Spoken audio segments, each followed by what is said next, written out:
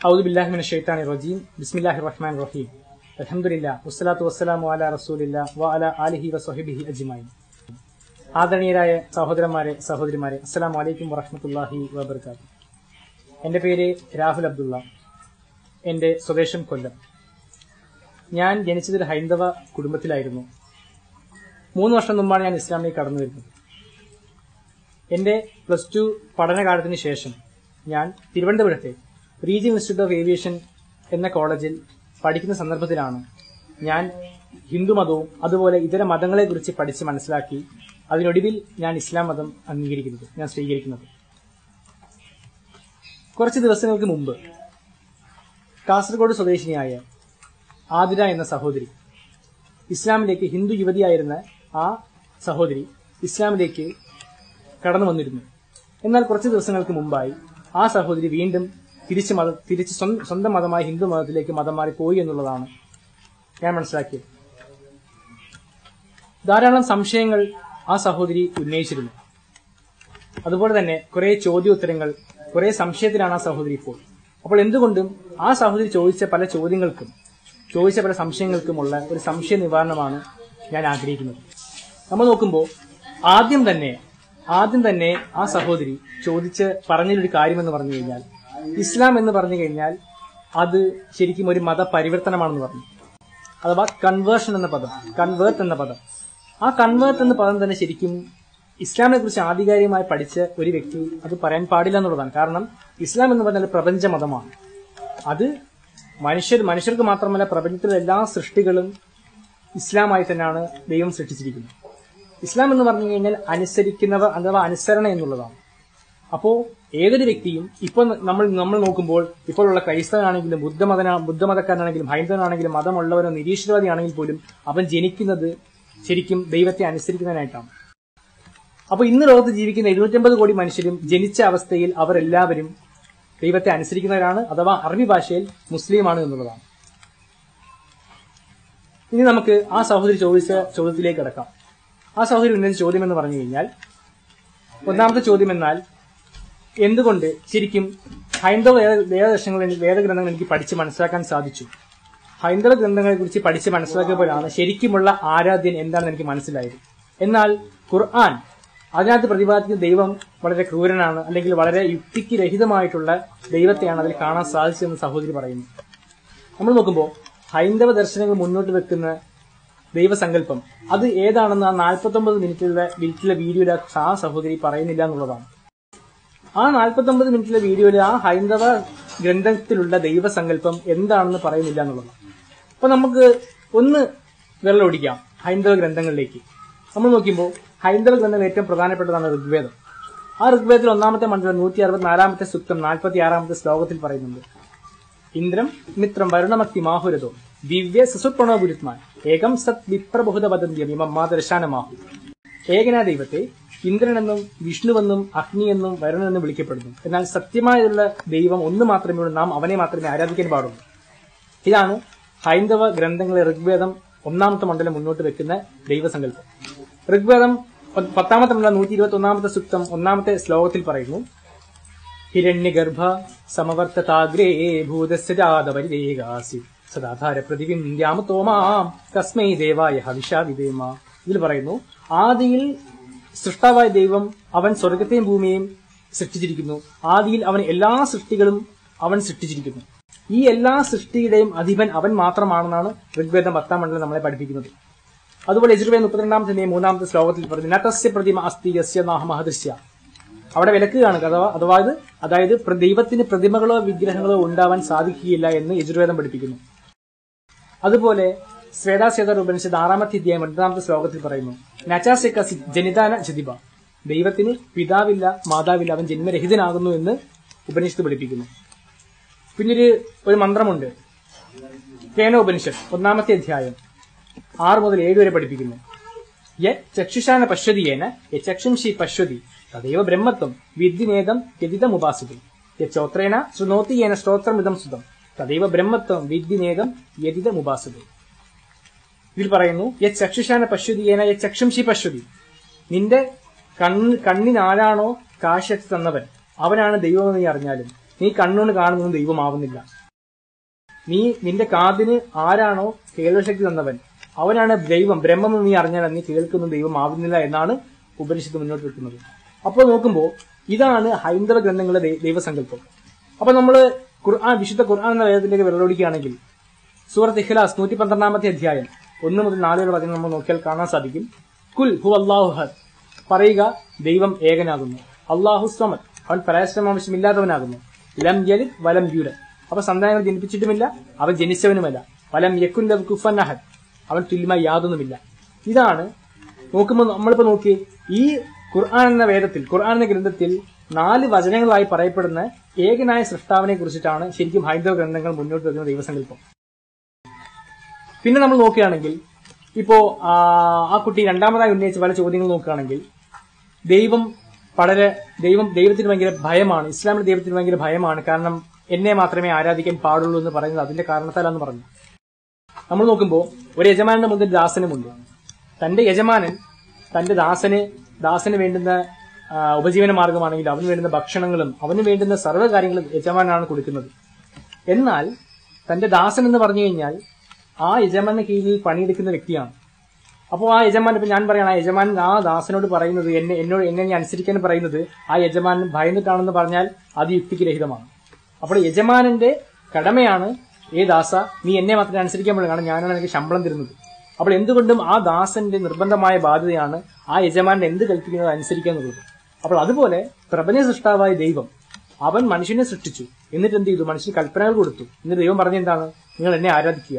ആരാധന എന്ന് പറഞ്ഞാൽ അനുസരണയുടെ ഒരു ഭാഗമാണ്.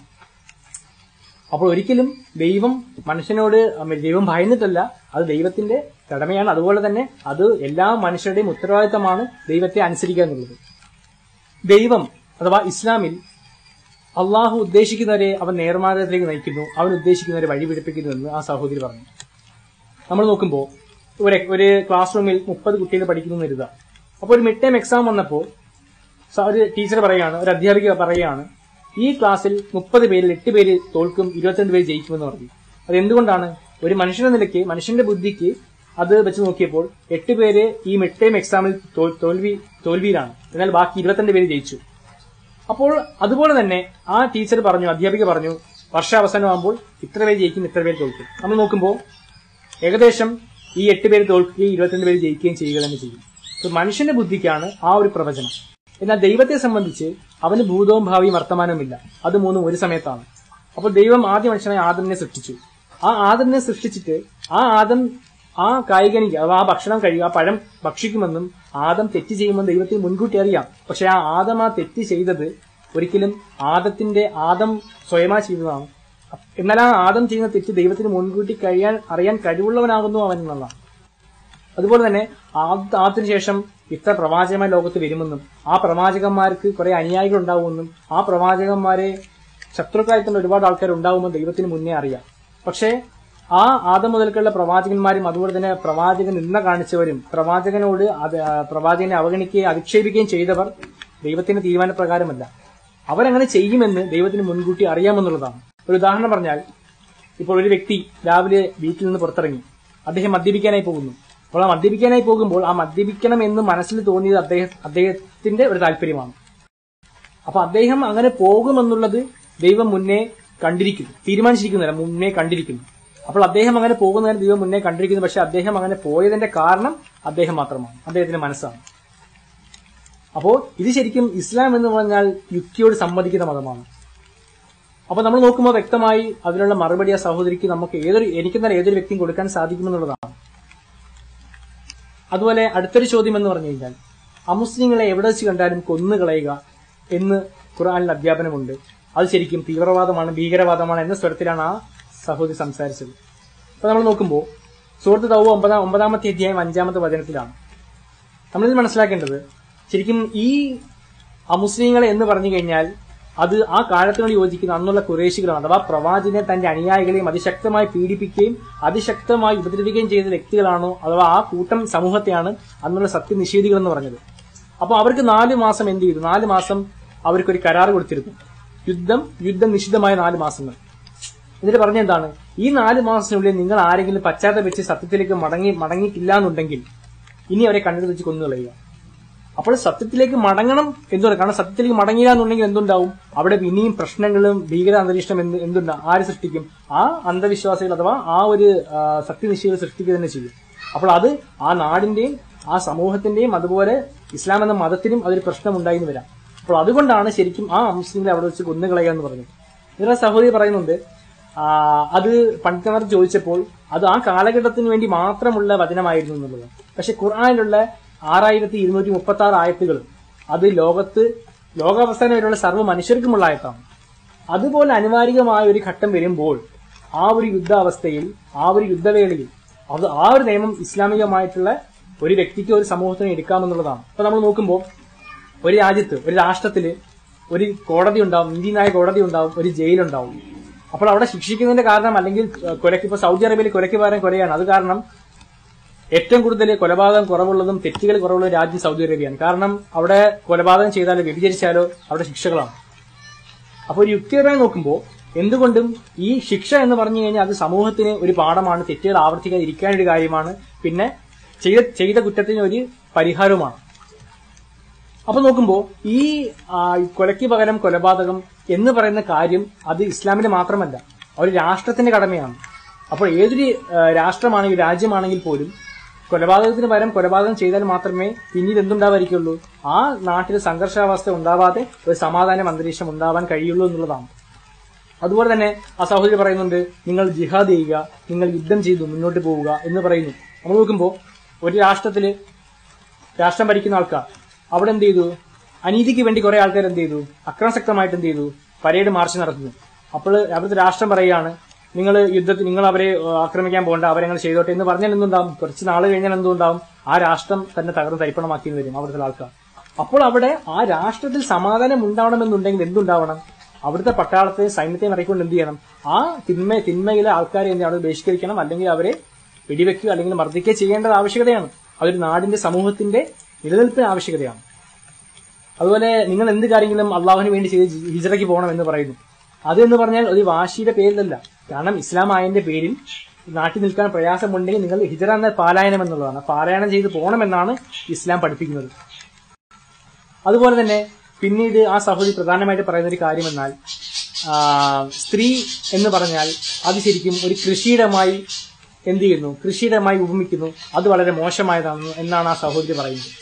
നമ്മൾ നോക്കുമ്പോൾ കൃഷിയിടത്തെക്കുറിച്ച് ആദ്യം ചോദിക്കേണ്ടത് കൃഷിക്കാരനോടാണ്. ഈ ഒരു കൃഷിക്കാരനെ സംബന്ധിച്ച് ആ കൃഷിയിടം അവന് ഏറ്റവും വലുതാണ്.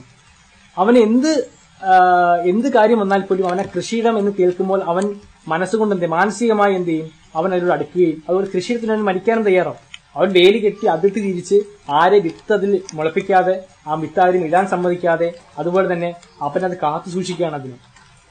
പിന്നെ അതുപോലെ തന്നെ ആ കൃഷിയിടത്തിൽ തന്നെ അവൻ വേണ്ടുന്ന വളം, അതുപോലെ ജലസേന കാര്യങ്ങൾ, അതുപോലെ തന്നെ ആ മണ്ണിന് വേണ്ടുന്നുള്ള ഓരോരോ കാര്യങ്ങൾ ചെയ്യുക. ഇതൊക്കെ ചെയ്യുന്ന എന്തിനാ? കൃഷി നേരെ കൊണ്ടുപോകാനും ആ കൃഷിയിടം മുന്നോട്ട് കൊണ്ടുപോകാൻ വേണ്ടിയിട്ടാണ്.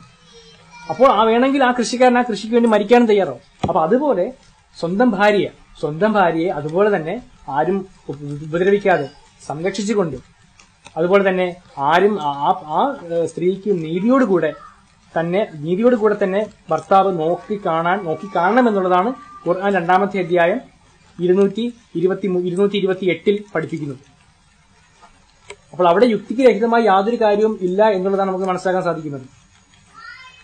അതുപോലെ തന്നെ നിങ്ങൾ സത്യനിഷേധികളോട് നിങ്ങൾ യുദ്ധം ചെയ്യുക, അവരെ നിങ്ങൾ കൂട്ടുപിടിക്കരുത് എന്നൊരു വചനം കാണാം. എന്ന ഒരു കാര്യം, ഒരു സംശയം ആ പെൺകുട്ടി ഉന്നയിക്കുന്നത് ഞാൻ കണ്ടു. നമ്മൾ നോക്കുമ്പോൾ സത്യനിഷേധികളെ നിങ്ങൾ കൂട്ടുകാരാക്കരുത്.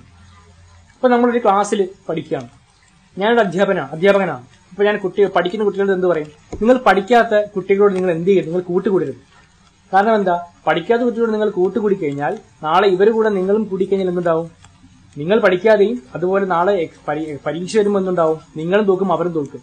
അപ്പോൾ അതുകൊണ്ട് എന്ത് ചെയ്യുക? നിങ്ങൾ അവരോട് കൂട്ടുകൂടാതെ പഠിക്കുന്ന വിദ്യാർത്ഥികളോട് കൂട്ടുകൂടുക. അതുകൊണ്ട് ദൈവം പറയുകയാണ്, നിങ്ങൾ സത്യനിഷേധികളോട് കൂട്ടുകൂടാതെ സത്യവിശ്വാസത്തോട് മാത്രം നിങ്ങൾ കൂട്ടുകൊടുക്കുക.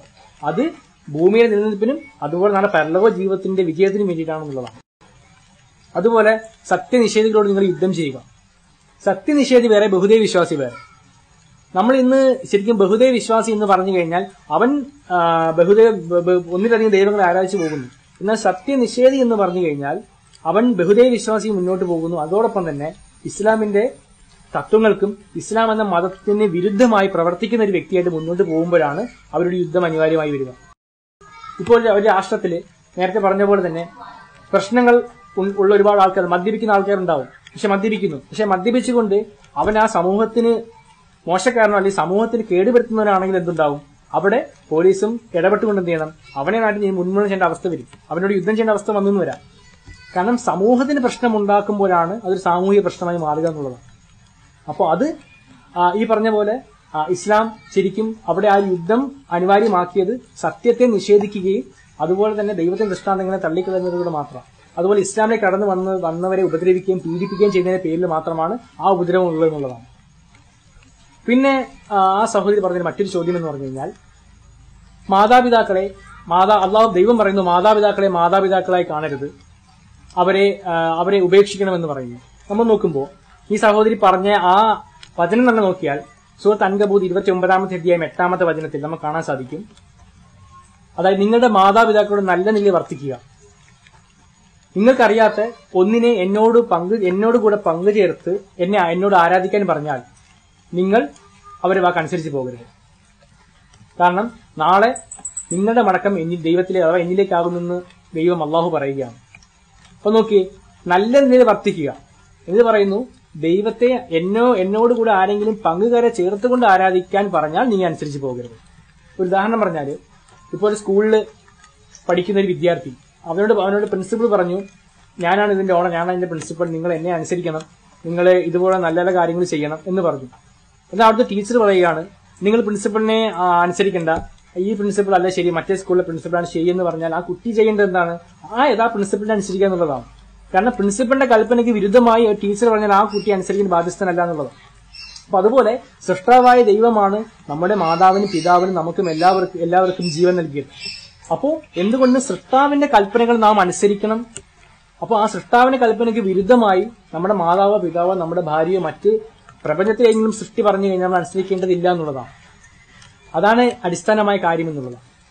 അപ്പോൾ ഇതുപോലെ തന്നെ ഇത് ആ സഹോദരി ചോദിച്ചതിൽ ഏറ്റവും പ്രസക്തമായ കുറച്ച് ചോദ്യങ്ങളാണ്. കാരണം ഇത് എനിക്ക് തോന്നുന്നു സംസാരിച്ച് അത്ര പ്രസക്തമായിട്ട് തോന്നുന്നില്ല. കാരണം ഇത് വളരെ എളുപ്പം തന്നെ ഏകദേശം ഒരു മദ്രസയിൽ പഠിക്കുന്ന കുട്ടിക്ക് തന്നെ പറഞ്ഞു കൊടുക്കാവുന്ന ഉത്തരങ്ങളേ ഉള്ളൂ. കാരണം ഇസ്ലാം കാലത്തോട് സംവദിക്കുന്ന മതമാണ്, യുക്തിയോട് സംവദിക്കുന്ന മതമാണ്.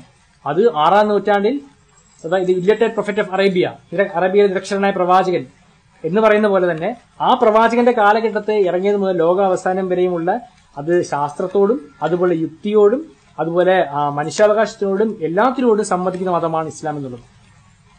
അപ്പോ ഈ സഹോദരിയുടെ ഈ ചോദ്യങ്ങൾ ശരിക്കും അത് എന്ന് പറഞ്ഞു കഴിഞ്ഞാൽ ഒരു സംശയം മാത്രമാണ്. അപ്പോൾ എന്റെ ശബ്ദം കേട്ട എന്റെ പ്രിയപ്പെട്ട സഹോദരന്മാരെ, നമ്മൾ മനസ്സിലാക്കേണ്ടത് ശരിക്കും സത്യമായുള്ളത് ഒന്ന് മാത്രമേ ഉള്ളൂ. അത് ശരിക്കും ദൈവം ഒന്ന് മാത്രമേ ഉള്ളൂ, അള്ളാഹു ഒന്ന് മാത്രമേ ഉള്ളൂ. അതുപോലെ തന്നെ അവന്റെ മതമാണ് ഇസ്ലാം എന്നുള്ളതാണ്. അതുപോലെ തന്നെ ഈ 10,000-ഓളം വന്ന പ്രവാചകന്മാരുടെ അന്ത്യപ്രവാചകനാണ് മുഹമ്മദ് എന്ന പ്രവാചകൻ, മുഹമ്മദ് നബി സല്ലല്ലാഹു അലൈഹി വസല്ലം. അതിൽ മാത്രമാണ് ശരിക്കും നമുക്ക് പരലോക ജീവിതം അതുപോലെ ഭൂമിയിലും നാളെ ആഖിറത്തിലും പരലോകത്തിലും നമുക്ക് ഉന്നതമായ വിജയം കൈവരിക്കാൻ സാധിക്കുള്ളൂ. അപ്പോൾ ഞാൻ എന്റെ പറഞ്ഞ വാക്കുകൾ എല്ലാവരും കേട്ടു എന്ന് ഞാൻ വിശ്വസിക്കുന്നു. വാഹിർ ദാവാന അൽഹംദുലില്ലാഹി റബ്ബിൽ ആലമീൻ. അസ്സലാമു അലൈക്കും വറഹ്മത്തുള്ളാഹി വബറകാതുഹു.